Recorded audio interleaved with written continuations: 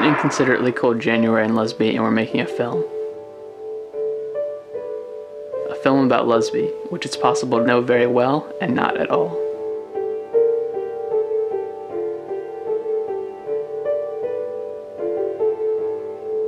Lusby is a place, not a city, village, or township, just an agglomeration of people with similar jobs.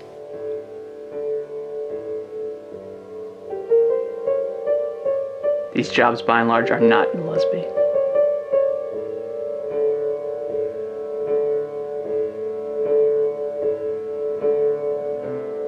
Lusby is located near the southern tip of Calvert County, Maryland. If Calvert County is a top-down view of a foot, Lusby would be the proximal phalanx of that foot's middle toe. There's a particular quality to the air here that makes it very hard to compose concise analogies.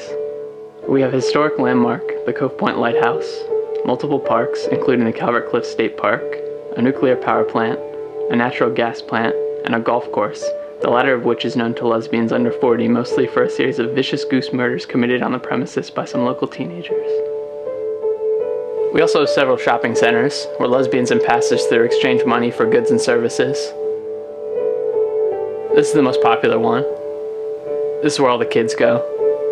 Look at them. They're out of control. Calm down. You're disturbing the peace. Don't you talk that way to me. I wasn't born yesterday. No, I'm not a fucking narc. Maybe you're a fucking narc. That's true, a narc wouldn't be smoking PCP out of a dog skull. That's a good point. Well, take care.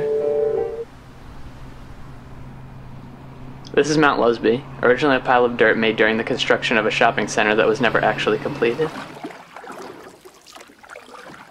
And this is the man-made lake, where lesbians fish and swim. It was closed for a few years due to a toxic algae infestation. Things are back to normal now, I guess, since it's been reopened. Several people have told me that the algae was released by a deranged cabal of fundamentalist Quakers, but I have some doubts about this. There are roughly 1,900 core lesbians, a total that balloons to over 12,000 when one includes the nearby Chesapeake Ranch Estates and Drum Point, which share the same zip code. I happen to live in the former. Lesbians are relatively diverse racially, relatively secure economically, and relatively conservative politically, to go by the number of streets named after ballistic missiles. Lesbians who hail from Lusby proper have found some ways to differentiate themselves from us posers and piggybackers in CRE and Drum Point. For example, they have a highly idiosyncratic sense of humor, a mixture of elaborate Joycean word games and the sort of grimly ironic gallows humor more commonly found in Eastern Bloc countries. Their jokes are complex enough that conversation with them could be dangerous. If you begin talking to a true blue lesbian about the weather, you may wake up several hours later unsure of what your name is or how shoes work.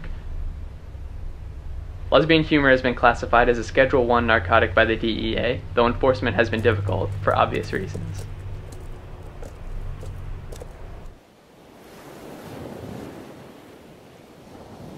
The cliffs along the coastline are being eaten away by beetles. Soon the houses along them, once tenanted by the well-to-do but now condemned, will topple into the Chesapeake.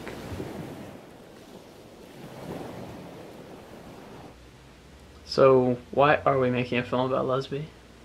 Fortune and glory, kid. As I mentioned before, I live in Chesapeake Ranch Estates, with my parents, in a neighborhood populated almost entirely by older people who own planes. My parents are the youngest among them. No other people my age live here. I have no siblings.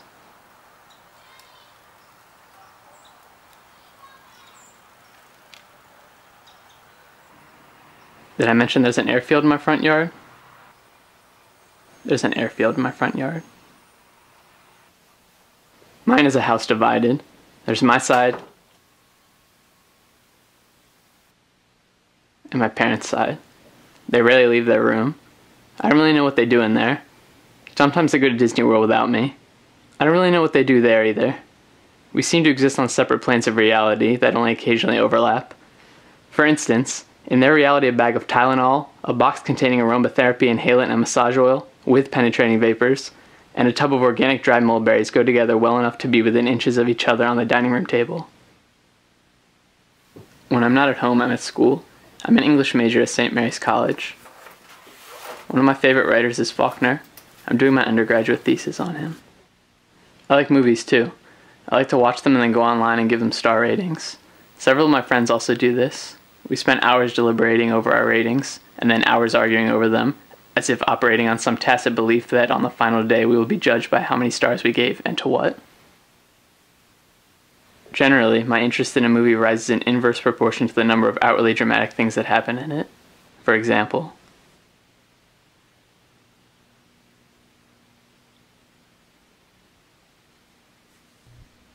this is Ed and Janice saying it ain't but me one. Lord, it ain't but me one. It ain't but me one. Lord, it ain't but me one. Lord, it ain't but me one. Lord, it ain't but me one. It ain't but me one. Right, Lord, it ain't but me one. Got a mother done go. Well, it ain't but me one. Well, I'm left alone. Well, it ain't but me one. Well, I'm by myself. It ain't but me one. Right. Oh, Lord, it ain't but me one. Lord, it ain't but me one. Well, it ain't but me one. Well, I'm left alone. Well, it ain't but me one. Well, I'm by myself. It ain't but me one. Right. Oh, Lord, it ain't but me one. Got a father done go. It ain't but me one. Well, I'm left alone. Well, it ain't but me one. Well, I'm by myself. It ain't but me one. Right. Oh, Lord, it ain't but me one. Well, it ain't but me one. Lord, it ain't but me one. Well, I'm left alone. Well, it ain't but me one. Well, I'm by myself. It ain't but me one. Right. Oh, Lord, it ain't but me one. Hi, my honey's too clear. It ain't but me one. Well,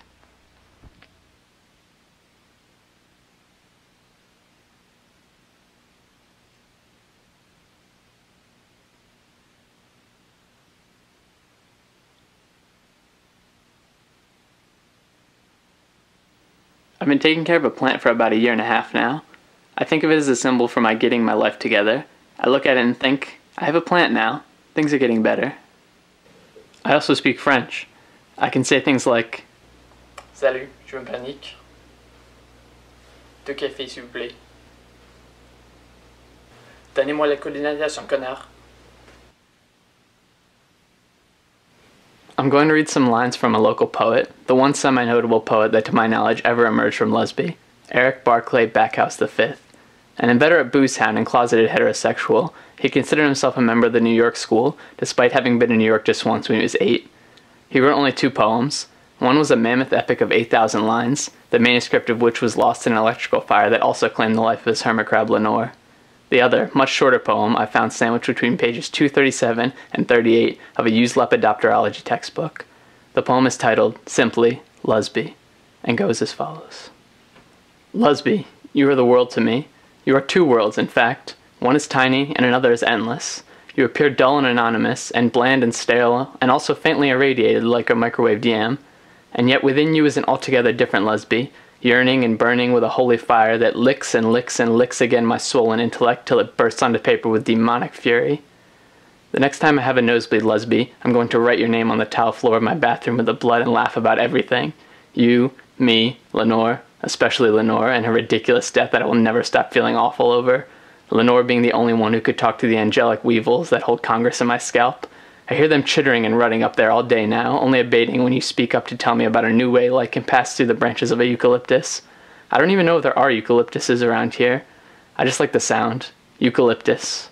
Eucalyptus. Eucalyptus. Eucalyptus. Eucalyptus. Eucalyptus. Eucalyptus. The rest of the poem is a bunch of unpronounceable symbols. Possibly a rough draft. Lusby sometimes speaks to me too, but only in dreams. Usually it gives me fatherly advice like, be a man, stand up and be counted, use protection, and here, I'll show you how that piece of industrial equipment works. Cantate Domino, canta.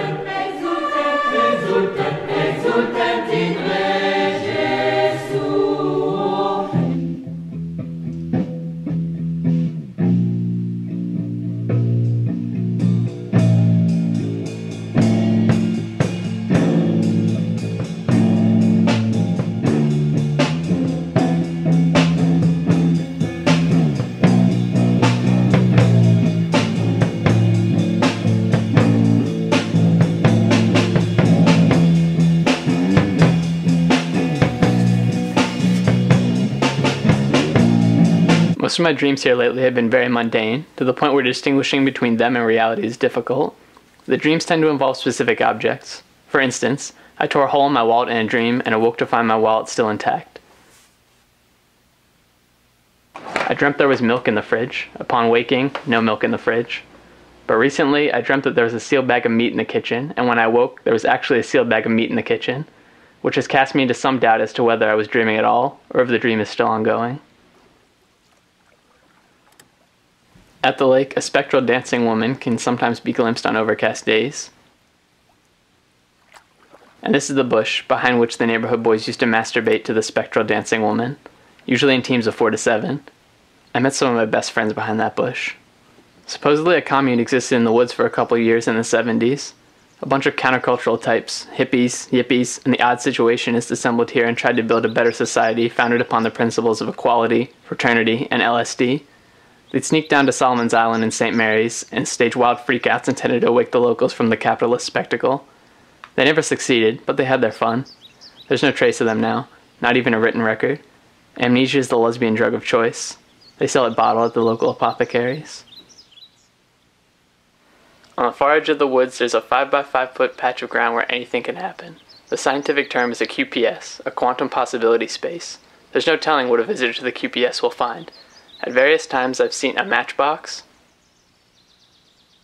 a copy of Jude the Obscure, my quantum double, and a framed photo of Anne Dvorak.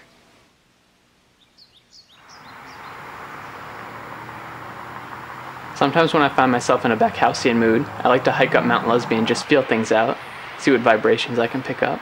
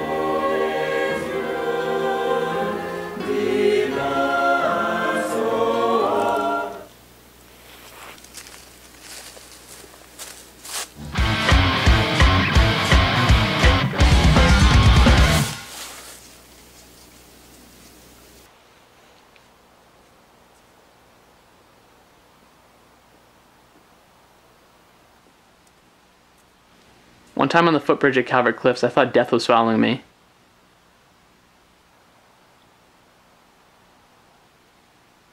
He wasn't, but I haven't been back since.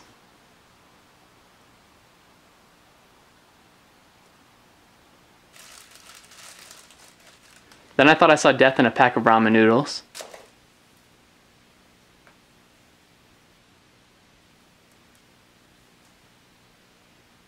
It was just an ant, but I haven't eaten ramen again. I don't care much for death. Death was a terrible idea from the beginning. I hope I never die. I hope all the elderly aviators in my neighborhood never die, and I hope their planes never get so much as a spot of rust on them. I want to stand between Lusby and death and say, "No more, sir. Not this place. This place is better than all that. We have a combination Baskin-Robbins Dunkin' Donuts, and we are not afraid of you."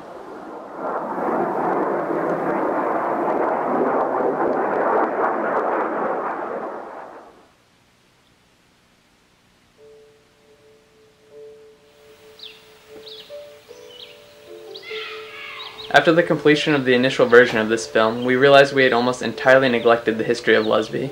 Lusby's origins, its architects, its evolution over the years. Internet searches yielded little information on these matters. But after asking around, we managed to secure the address of a Dr. Feldspar, the only historian to have devoted his life specifically to the study of Lusby. One day in June, we went over to see him.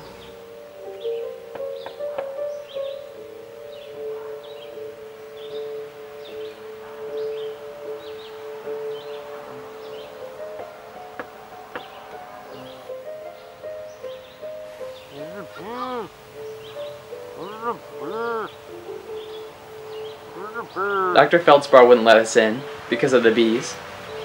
I'm unsure whether he meant there were bees outside he didn't want to let in, or there were bees inside he didn't want to let out.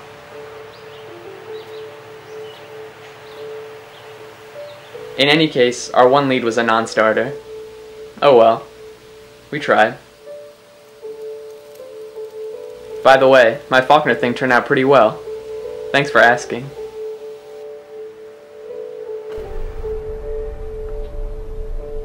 One day I'll meet a woman even taller than me, who will stick me in her pocket and carry me off to the mountains, where we will breed an army of enormous children.